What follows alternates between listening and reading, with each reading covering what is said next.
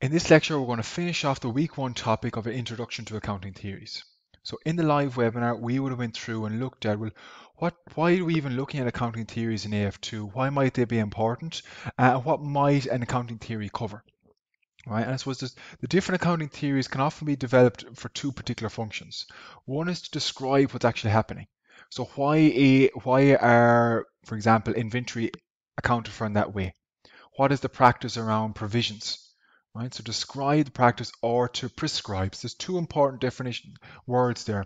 Prescribe says how it should be done. So for example, you could have an accounting theory that says this is the way assets should be valued. Not that the way they are being valued, but what should be done in practice. So it's important that we can critically evaluate the theories before accepting them.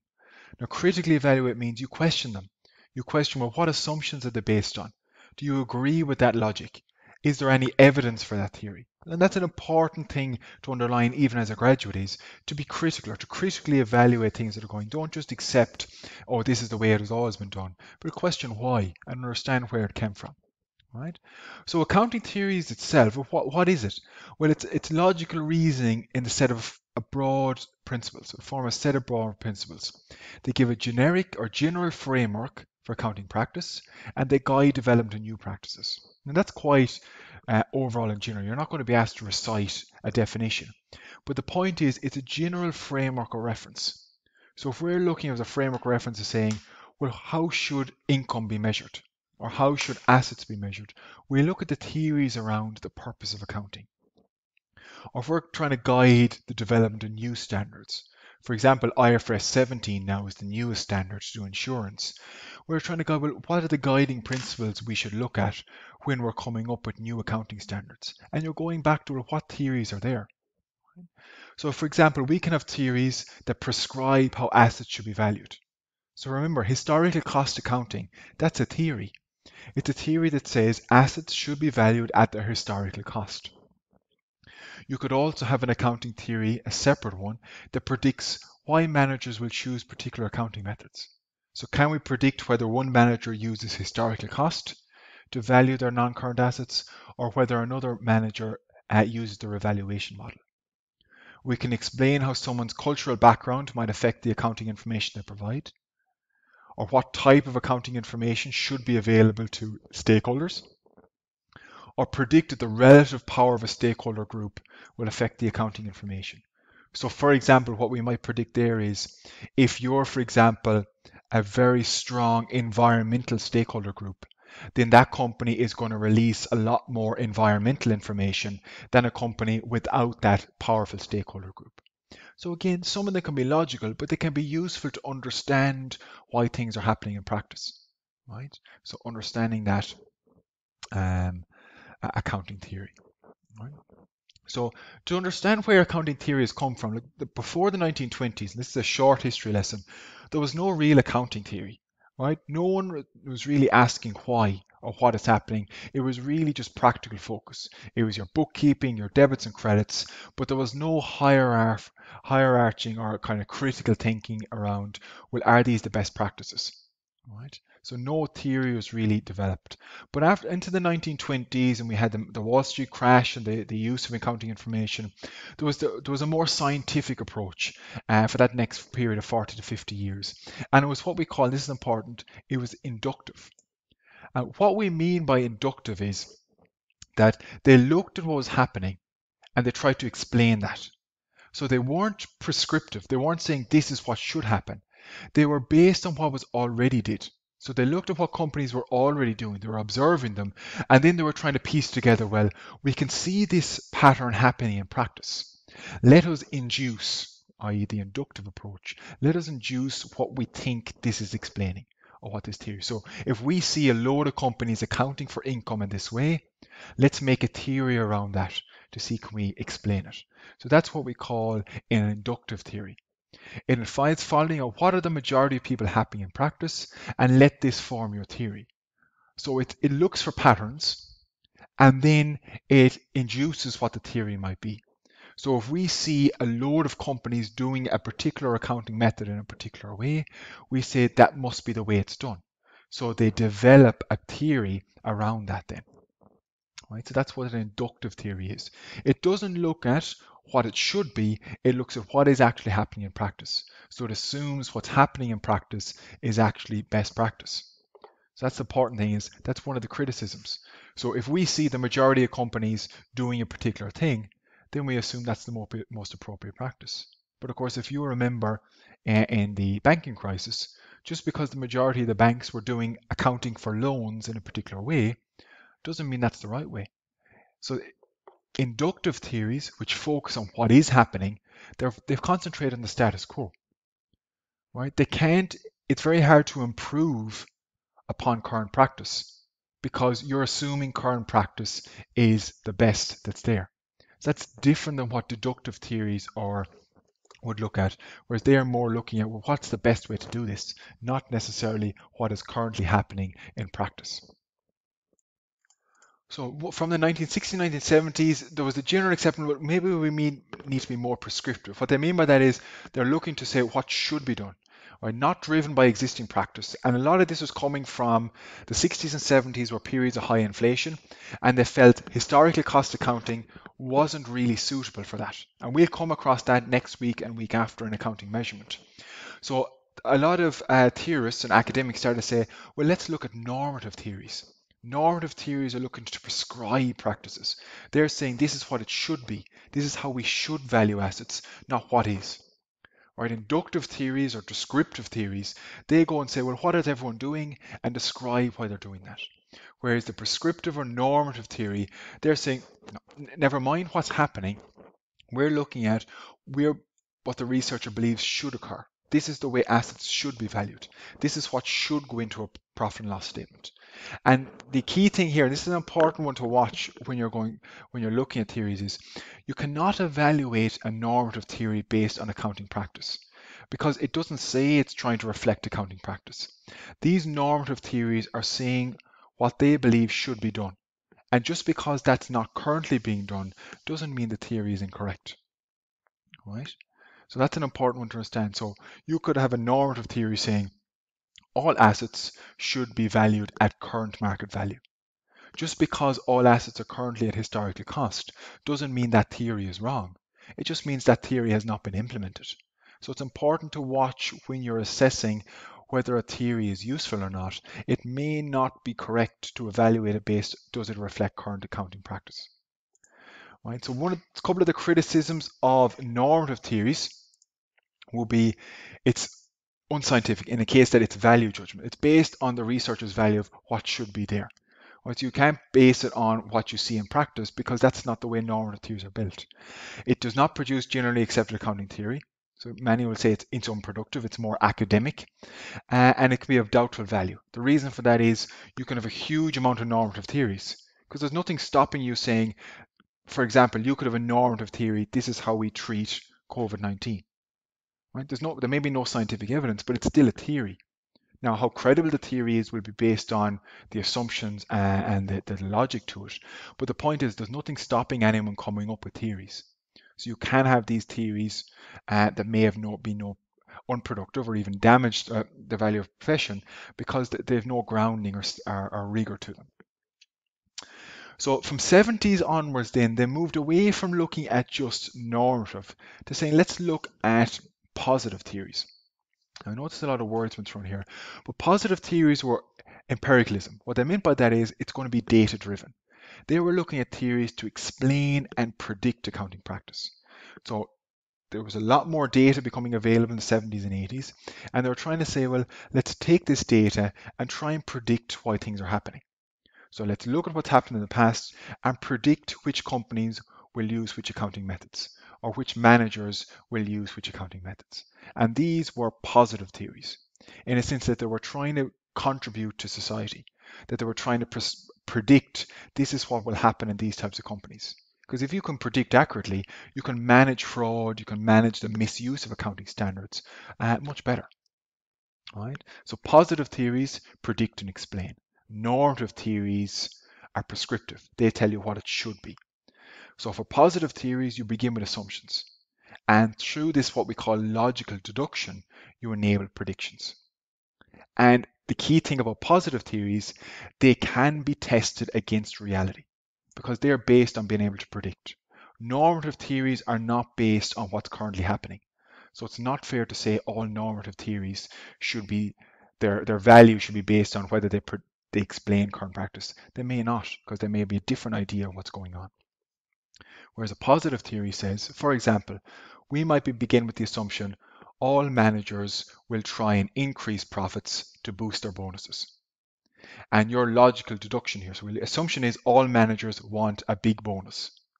Your logical deduction then to say, well, if all managers want big bonuses, and if bonuses are based on profits, managers will choose accounting methods to boost profits. So you can see the assumptions. The assumptions here are all managers want to have the maximum bonus. And then the logical deduction means, well, if the bonus, we're assuming the bonus is based on company profits, we can logically deduce that the managers will try and boost their profits. So they will choose accounting methods that will boost their profits. And you can test that against reality. You can go and look at companies and see where there is an accounting choice. Do the managers choose the accounting method that maximizes their profits? So you can actually figure out whether this theory stands up to the data or not. So that's something that's useful about positive theories. They can be tested, right? But there are criticisms. It's based upon the rational economic person. So it ignores behavioral bias. It's all this neoclassical approach where they want to maximize their wealth. That may not always be the case. It assumes shareholders are the most important. It doesn't challenge, unlike normative theories, it accepts things as they are. So remember, the normative theory will challenge and say, that's not the right way to value an asset. You should do it this way. Positive theories look at what's there and they merely try to predict. So they don't really change the whole thing overall. They're merely looking at explaining, predicting what's currently happening. So we went from 1920s. Before that, there was nothing really. 1920s, 1960s, it was really about explaining. The 1970s or 60s was really around prescriptive, changing the foundation, questioning everything and saying that's not the way it should be done. It should be differently. And then 70s was about explaining and predicting. And finally, then you came to the 1980s to date, is back to more normative around a conceptual framework. Right, so what we're looking at conceptual framework is, well, what should accounting be about? What should assets be? What should liabilities be? And that's a document that's more like a normative document because it's saying what accounting practice should be. And the reason we have a conceptual framework is that allows to have more consistent standards then. Because if there's one definition of an asset, if there's one definition of a liability, there's one definition of income, then every other subsequent international accounting standard, or as they're now known, international financial reporting standards, they will all follow that and be consistent. Because what you don't want is inconsistency throughout the standards. So in summary then, there is a variety of accounting theories. We're going to look at some of them about measurement next week. We're going to look at positive accounting theory after reading week, and we're going to look at accounting regulation theory as well. Some of the theories will be descriptive, some of them will be prescriptive, some of them will explain and predict, right? But they all serve different purposes. So there's not this overarching one universal theory of accounting, right? It'd be great if there was, but you can't get any agreement from everyone about what accounting should be. It's different things to different people and different variety in terms of the way people interpret it, right? But it is important for an accounting theory. But remember, they are only theories. The choice of one theory and preference to another is a value judgment, right? Some of the theories can be tested, the likes of positive theories. Others cannot be tested with data because they don't reflect reality currently. That's the nature of them. Right? But no more than the marketing theories you look at, the finance theories, the ethical theories, they are useful for understanding an area. They're useful for insight about what way they predict and explaining certain topics. So they're not perfect, but that's the nature of a theory, particularly when you're dealing with like accounting, finance, economics. We are not what's known as hard sciences. We're not chemistry, we're not physics, we're not biology. We don't have hard and fast rules because, of course, we're dealing with people. So there's going to be that grey area. So when you're evaluating an accounting theory, there's three things you need to consider. Whether the argument supporting the theory is logical. Do you agree that managers will want to maximize their bonuses? And do you agree that managers will then try and maximize profit? If you agree with that, do you agree with the assumptions that that will then mean that managers will choose accounting methods to maximize the profit? And whether you see any supporting evidence. So do you agree with the argument, the overall logic? Do you agree with the central assumptions, maybe about human behavior? And then is there any evidence to support it? So that's the way you're trying to critique an accounting theory. And it's not always possible to get all three. You may not be able to get any supporting evidence. And we'll see that with some of the accounting measurement theories. There's not possible to get any supporting evidence because they're not currently in operation, because these are prescribing how they think it should be done in the future. Same like, for example, some people might have a theory about how to prevent or cure COVID-19. You may not have any evidence because no one has tried it. So then you're based on 1 and 2. Do you agree with the logic and the central assumptions? Because you may not have any evidence. So it can be tricky to debunk or to prove or disprove particular theories when there's no hard evidence available because no one has tried it. And then to come to your conclusions, you can then be determined by deduction or induction. So for example, deduction is you start at the top and you work down to come to kind of what we come to conclusions or hypotheses. And that's kind of what we did with the manager's bonus. We started off with high-level principles that managers will want to maximize their bonus. We then deduce further that means managers will want to maximize profit, and therefore managers will choose accounting methods that increases profit. And there's our hypothesis. That is our testable rule. And you'll cover this in statistics as well. That managers who are paid bonuses based on profits will choose accounting methods to maximize the profits. And that is something we can go out and test. And we have deduced that through logic. Induction is the opposite. Induction goes out to the population. It goes out and looks at companies. It takes a sample of that data and then it makes inferences about the population. So for example, you might go out and look at people who are sick and you see, right, there's a certain characteristic that makes this a more severe virus, a less severe virus, and you infer back then, we infer by induction that this is what we think COVID or what we think the flu or what we think a different disease is. And you test that then by trying with a sample and control group. So deduction doesn't go out and look at the population first. It starts high level and works down. Induction goes out first and then it works back. But both of you are still coming back to testable rules. They're just coming out in two different ways. All right. So deduction starts with objectives, for example, financial statements, and then it derives or deduces down certain things that they can test. All right. So you go from a general guide to specific guides. That is a top-down approach. Whereas induction starts with observations and works back. So it tests generalizations. It goes from specific examples, for example, of ill patients or companies' financial statements, and it induces from what it sees to more general statements. For example, that this disease is going to be more severe in this type of patient, or this company is going to adopt this type of rule in this type of circumstance. So you look at the examples that you have and you induce what you see. So there's two different ways, and a lot of research can be either or. Some research will be deductive and they'll go from high level theories down. Others will be more inductive. So it's not a binary outcome. They can be complement each other and they're often used together. Research may work back from conclusions then to develop a hypothesis. So you can have this inductive and deductive approach. It's not always black or white. All right. So accounting theory, as I said, there's no single comprehensive theory because different approaches are used. Right? Some use inductive, some use deductive, some use descriptive theories, some use normative theories. So we don't have a universal theory of accounting. We have different theories for different aspects of it, but perhaps that's one limitation. It would be great if we had one because it would have a consistent guidance for accounting standards, it'll give us a frame of reference, and there'll be much more comparability. Because you have a lot more debates now currently, as we'll see in accounting measurement, debates around how assets should be measured, how income should be measured. And when you have that inconsistency in a profession, it can lead to trouble. It can lead to problems.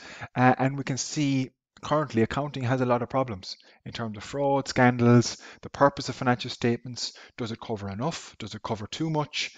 And how the auditor is managing to audit them as well. So it is a tricky balance to be had. So overall, your takeaway from week one. I know it was quite a tricky one to start off with, but as I said, semester one is heavy on accounting theory. And it's half your module in terms of your, if you go by the title, you do need to understand accounting theory, right? We want you as graduates of accounting and finance to be critical, that you can critically evaluate why do we measure assets this way? Why do certain companies adopt this accounting policy? Why do other companies not adopt it? Right? Why did a particular manager adopt that accounting policy? All right, so you critically question what's going on. We don't have a universally accepted theory of accounting, but we do have different theories. We're going to look at accounting measurement theories, positive accounting theories, and we're going to look at accounting regulation as well. And we're going to try and get you to think about how might I evaluate that theory? Is that a good or bad accounting theory? And you're going to have the same, is that a good or bad ethical theory? Is that a good or bad finance or corporate finance theory? And you're going to be going through these in each of your modules. Because remember, you have to have theory to try and understand an area. What is finance about? What is marketing? How do we explain people's behavior? And that comes to accounting as well. But accounting is much more than a technical take trial balance, prepare financial statements, and that's it. Right? There's people behind it. We make up the rules about what goes into our financial statements. We make up the rules of how we account for each line item in those financial statements. And those rules have to come from somewhere. And they have to have some logic.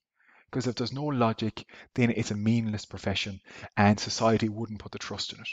So it is quite an important area, and your continuous assessment is going to be very much focused on that as well. All right. So your follow-up work then for week one is have a look at the first question pack that is now available. And if you want, it's not compulsory, but the Deegan and Unerman chapter 1, which is the textbook that's outlined in your module overview, that'll be a useful one to supplement your reading around introduction to accounting theories.